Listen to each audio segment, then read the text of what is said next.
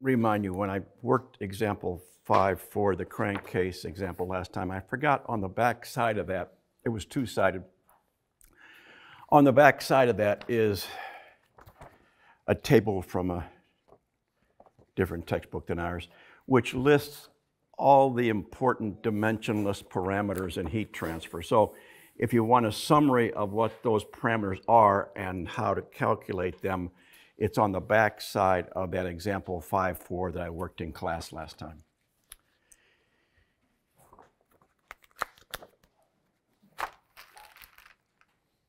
If you didn't get the handouts of the example midterm problems I passed out last time from previous years, after class I've got copies of those up here in front. You can pick up a copy of that. These are more problems that I said I'd get to you today. These again are not examples, they're the real problems that I gave in midterms, probably 2018 and 19. And one more there, yeah. Mm-hmm. So these problems cover chapters 1,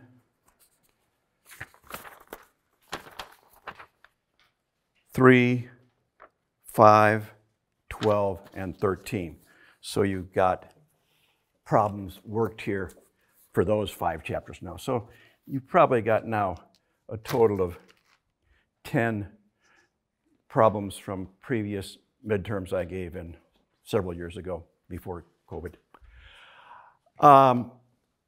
So we're going to start out today and look at the end of chapter.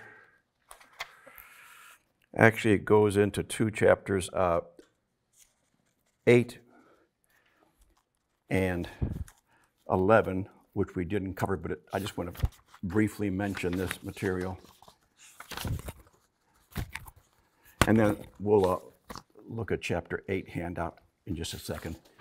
He's got enough there, I think, for those 2 behind you. Okay, so there should be 3 there.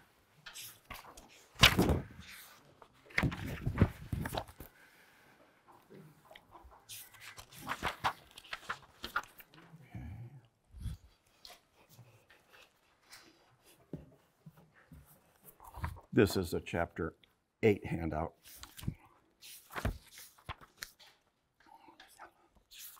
Let's just do 5 here. Okay.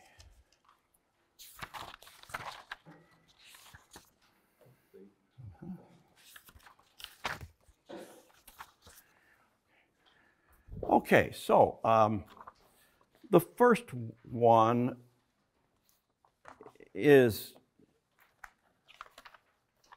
the introduction to chapter 11 on heat exchanger types, but I'll mention that in about 15 minutes, so we'll hold on to that one.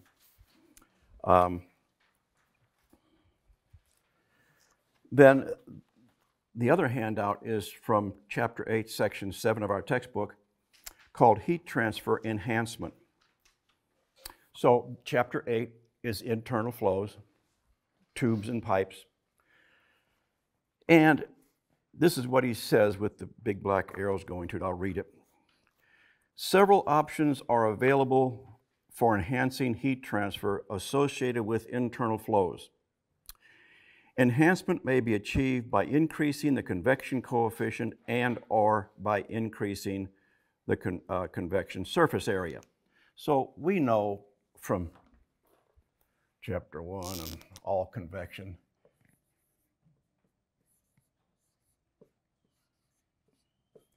and we talked about it before. If you want to increase heat transfer by convection, then you can increase H or you can increase A if the temperature difference is set.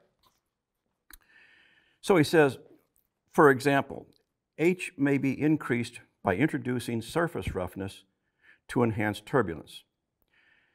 For example, through machining or insertion of a coil spring wire. The wire insert shown in the figure below, and I'll show you an example in just a minute, provides a helical roughness element in contact with the tube inner surface. So, one way you can increase heat transfer is to roughen the inside of the tube, or insert something in it which creates turbulence. Both of those guys increase H. Don't forget, if we want good heat transfer in a tube or pipe, we want turbulent flow. So we want to somehow increase the turbulence of the flow. Okay, keep reading. Alternately, the convection coefficient may be increased by introducing swirl through the insertion of a twisted tape, figure shown below. The insert consists of a thin strip that's periodically twisted through 360 degrees. Introducing a tangential velocity component increases the speed of the flow, particularly near the tube wall. The heat transfer, now that's to increase turbulence.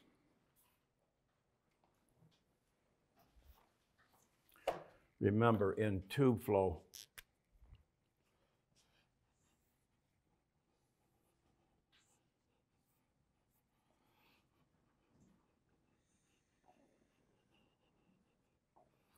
so our velocity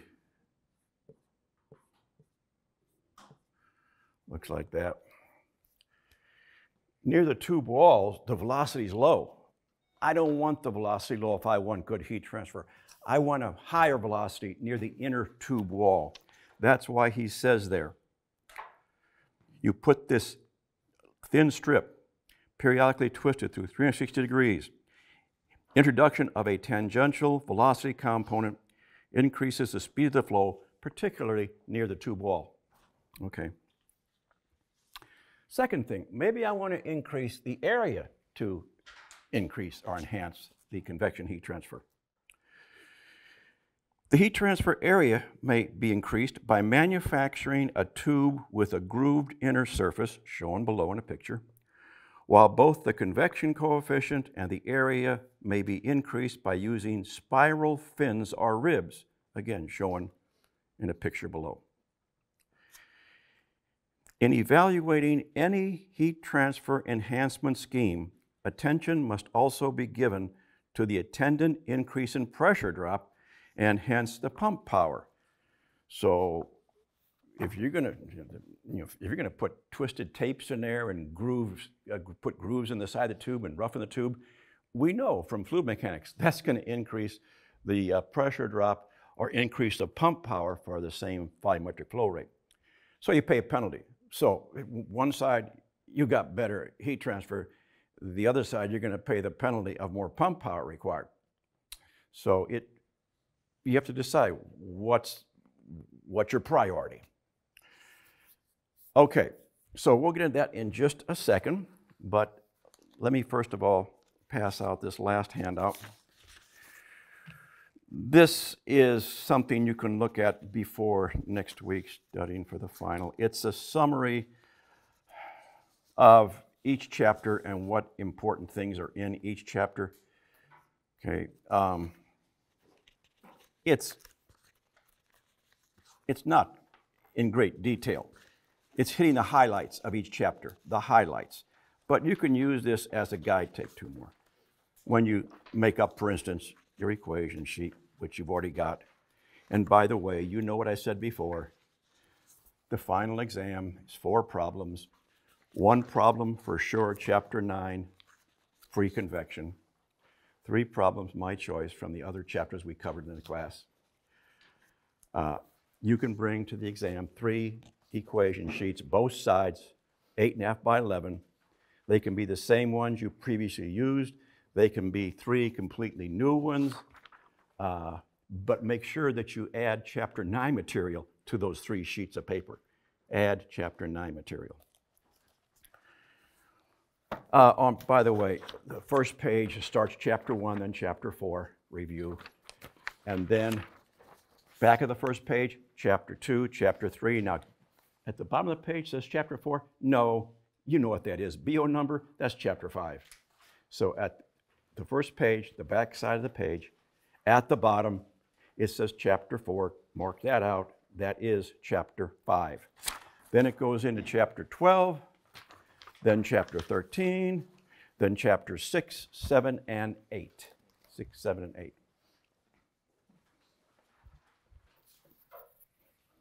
And 4 problems, 2 hours, roughly 30 minutes per problem, more time than the midterm. Midterm, 2 problems, 50 minutes. Now it's 2 problems, 60 minutes, so a little more time for each problem.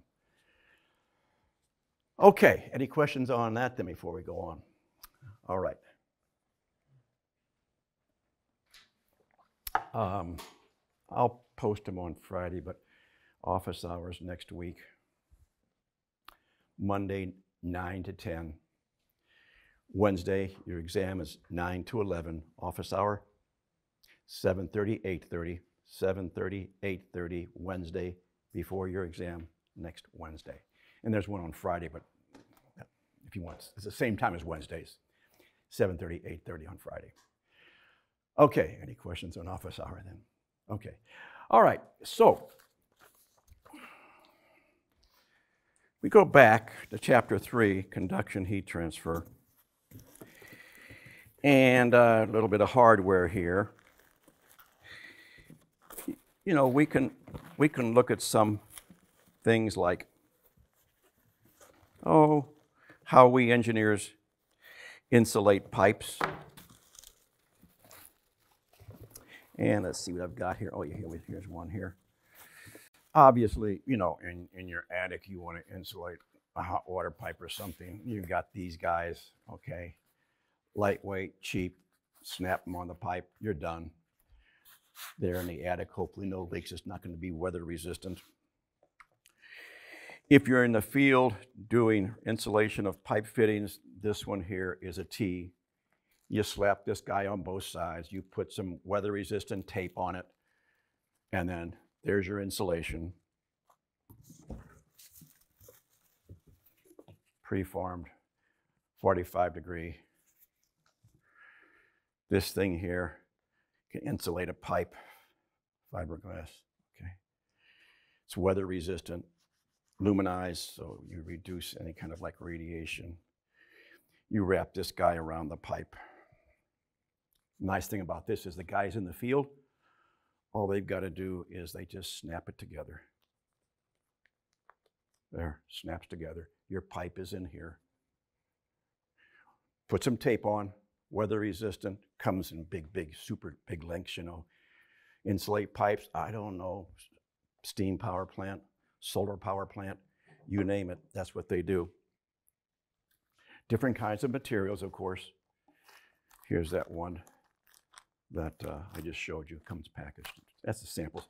These samples were given to me by students who were in my class in previous years, and when they got a job in industry, they would call me and say, Professor Biddle, I've got some show and tell stuff here from my company. Do you want me to send it to you? And I say, yeah, please do. So they sent me this stuff, and it's really neat to show how it's heat transfer stuff. So we talked about radiation shields, chapter 13. We said radiation shields protect a hot surface from a cold surface. And what you do is you put, for instance, this aluminized, like a Mylar type thing, this aluminum sheet, between a hot surface and cold surface, and you dramatically cut down the radiation heat transfer. This is a radiation shield. You know the equation, if the emissivities are all the same on the shields and the two hot and cold surfaces, the equation for Q with N shields is equal to 1 over N plus 1 Q no shields. So if you have one shield, the heat transfer for one shield equal 1 over 1 plus 1, that's what 2, 1/2 of Q of the no shields. And then, as I told you before, normally you don't have one shield. 20 to 30 shields, 20 to 30. Here's one here.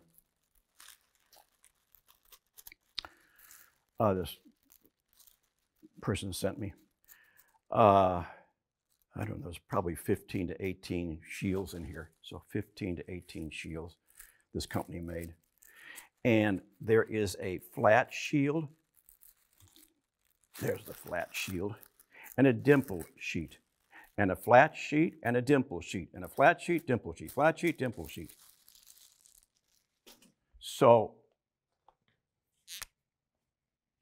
flat sheet looks like this. Dimple type sheet. Flat sheet, dimple sheet. Flat sheet, so on. I don't know, 15, 18, 21, whatever it is. Aluminized material, cut down on radiation. But the problem is when I make this thing, I've got to make sure these flat aluminum sheets don't touch each other. If they touch each other, boy, I just ruined it. Now I've got conduction, great conduction, metal on metal. I don't want that. I got to find a way to separate these guys, to keep a space between them so they don't touch and minimize conduction. And of course, they minimize radiation too. So this is one way to do it. Oh, we engineers are very creative. There's many ways to do this. This is one way to do it. Because now, if this is hot and this is cold, the only way for heat to go from hot to cold is to take a rather tortuous path. Heat comes in here, it goes to here. Heat goes up here, it stops there. It goes to here, it finally gets out there. You force it to make a tortuous path from hot to cold. And that cuts down the conduction. Does it eliminate it? No, but it cuts it down dramatically because they only touch along these dimples. The dimples in there. So that's one way they do it. And then another possible way, they separate each aluminum sheet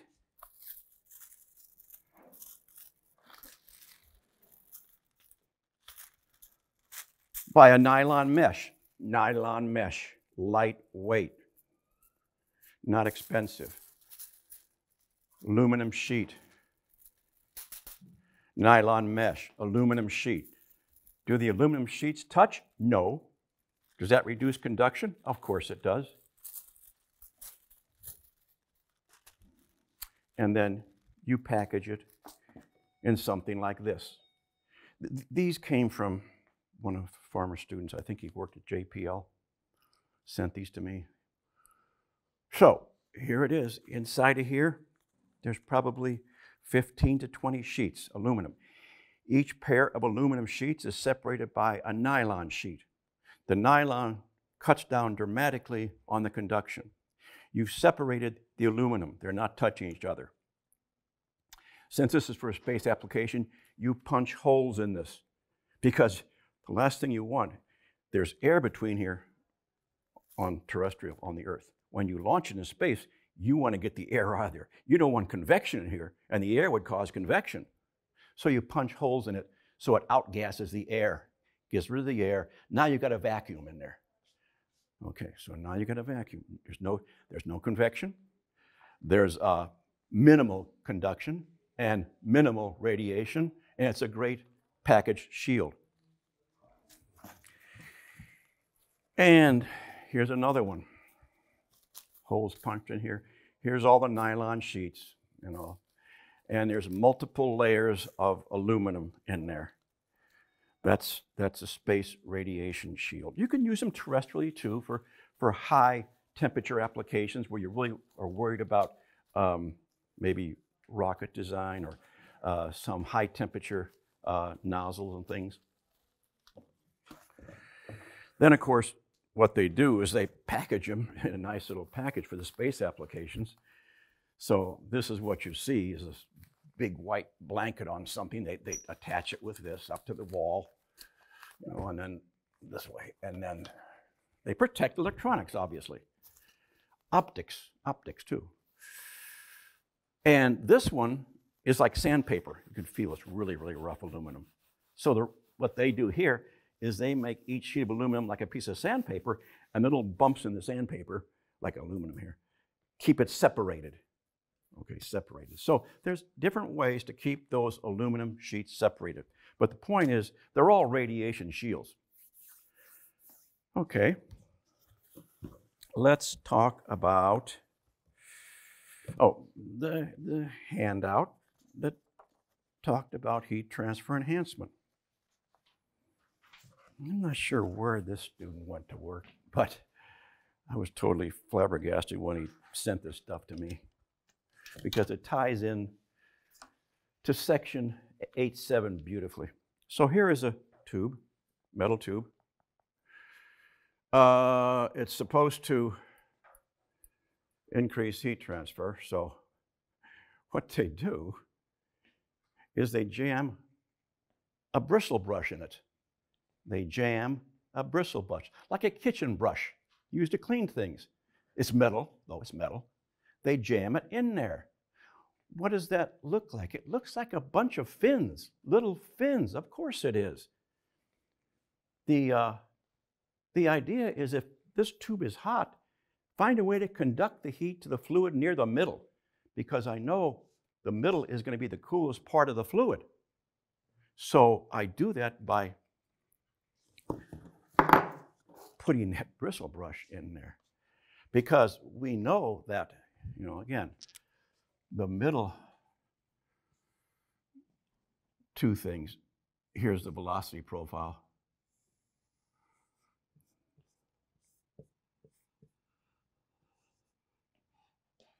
Here's the temperature profile. Hot tube.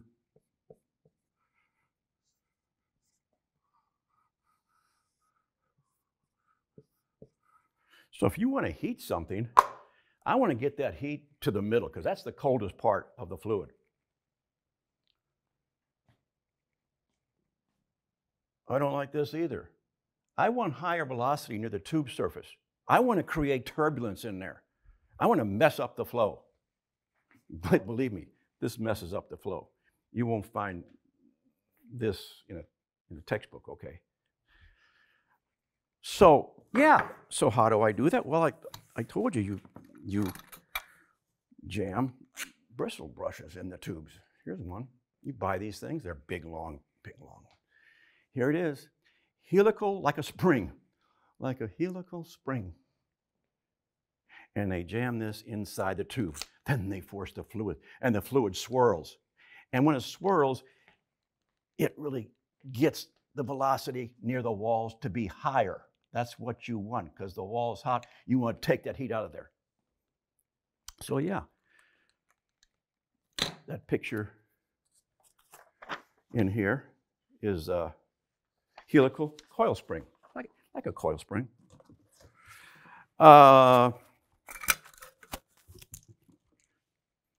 Handout. B.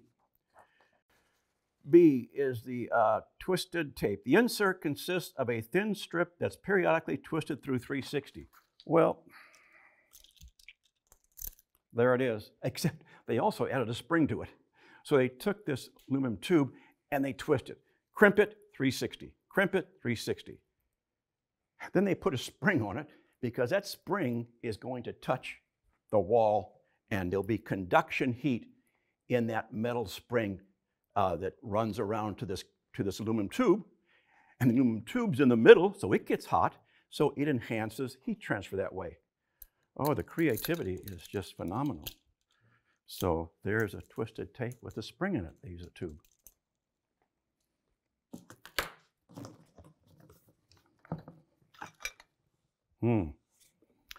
This one is C.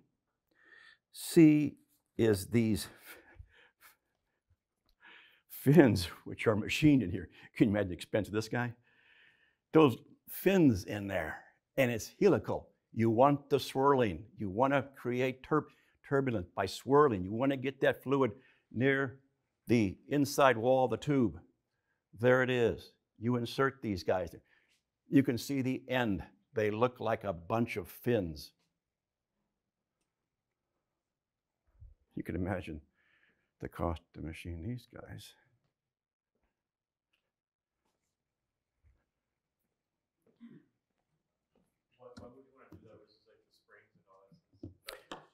Oh yeah, okay, so what it is here, you can see that these guys are going to be, they're really tight in there, so they're touching the wall of the tube. And so they're fins, so they take the heat out of the tube and the heat goes inward. And oh, I didn't show you that, but it's hollow inside of there too. So that's where the fluid is flowing. Plus it's flowing past this. So it's heating the middle, the core of it, by the fins conducting heat into the center area. Yeah.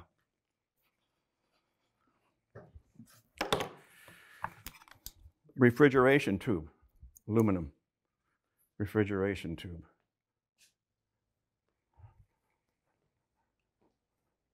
Almost. Inside of there, oh yeah, refrigeration systems.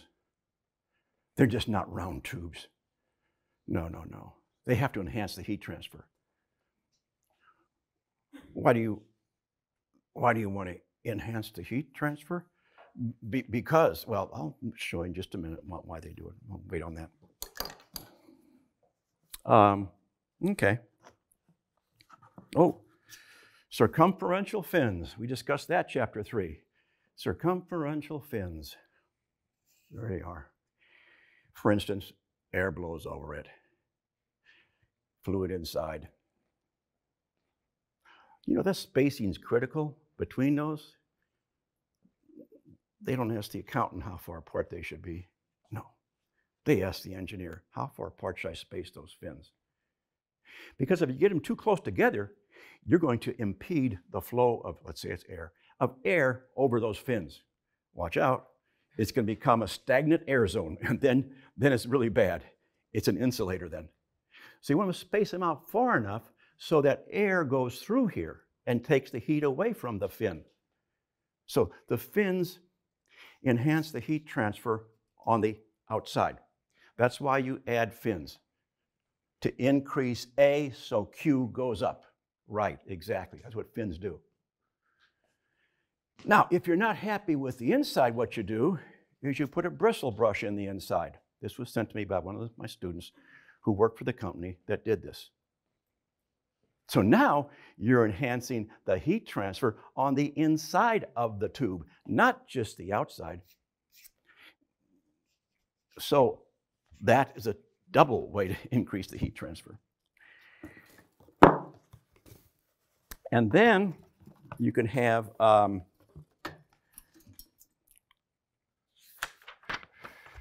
the first handout, section 11.1 of this one, 11.1, this is our book. On the back side it says compact heat exchangers. And this heat exchanger is picture D. D. Okay, so D is a plate fin single pass. Plate fin single pass.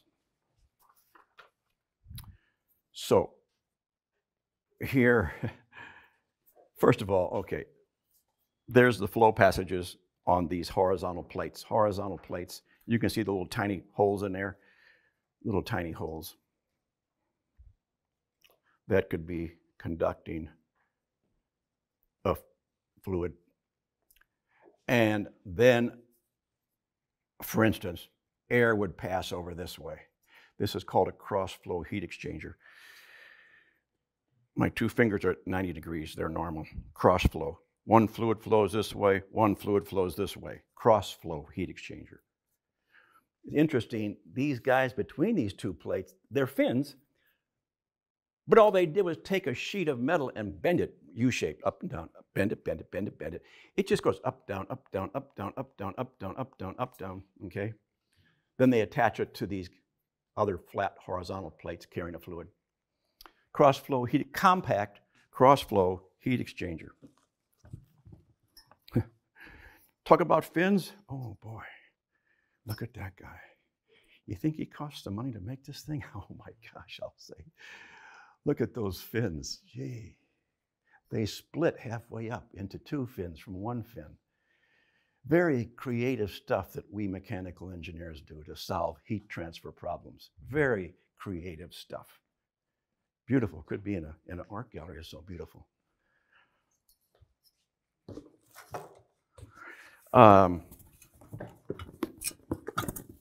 Another one, refrigeration system, cross flow, flows down, flows this way, two fingers at 9 degrees, normal flow, cross flow, heat exchanger. What are you trying to do? If you've got a liquid in here, it's not just a hollow tube again. No, it's not a hollow tube. That's not the way these heat exchangers are made. There's little like fins in there, little like fins in there. So the gas, air for instance, goes this way, and maybe the liquid goes this way, where you have these little tubes with fins. Oh, you can see the creativity and the amount of money is spent trying to design the perfect one. Just so you, this is solar collector, okay? Carrying water. It's black, of course, to absorb solar radiation. You got your fin here, okay? And they attach here and here to another flow passage here and here. So, solar collector design, heat exchanger.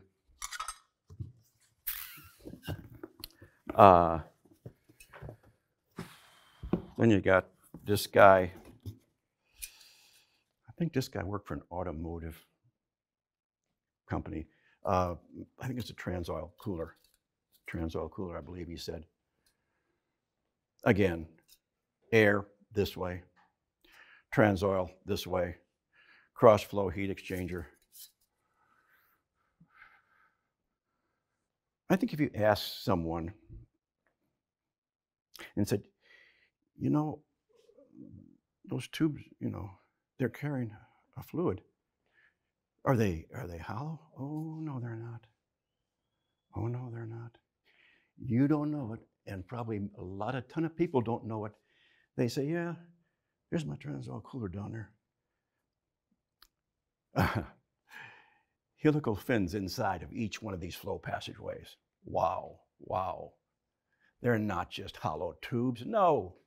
Why? Well, I can tell you one reason why is because you want to increase heat transfer, increase the area. The engineer says, no, hey, hold it. I got a radiator in there. I've got this in front of my engine. I can't afford a lot of space. I can't afford a big thing to take the heat out of there. Well, if you can't afford that, then you better find a way to make him higher. Yeah, that's what this does. That makes that H bigger, which means they can make a more compact, smaller heat exchanger to put in front of the engine. So there's reasons for all this stuff like this. Does it cost more? Oh, you better believe it does. Is it worth it? It must be, because that's how they build them. Okay, so very interesting that people don't really know what's in these tubes in there. Okay, good stopping point.